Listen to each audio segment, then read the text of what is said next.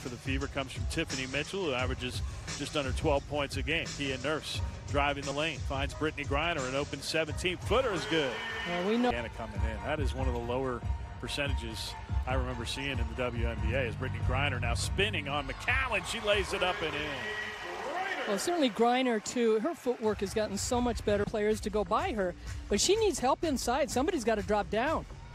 And thanks to our producer, David Hughes, just finding out that we have confirmed it is a right ankle sprain for Skylar Diggins-Smith. She will not. They were out on the break, and so somebody has to always be back. So transition defense just as important as the offensive glass. Brittney Griner, that post move, so tough to deal with. McCowan had no chance. Griner finishes. Look at Brittney Griner going to work in the third quarter. Ann. Yeah, she had 10 at halftime, and now she's got 7. But, boy, as you said, going to work, getting the ball inside. It's a one-on-one situation right now. Fever cannot afford to double-team her. McCowan's got 4 fouls, and Griner's. And the Mercury hold on defense. Well, for Marianne Stanley, Breland and Cannon are the next 2 tallest players for the Fever behind McCowan.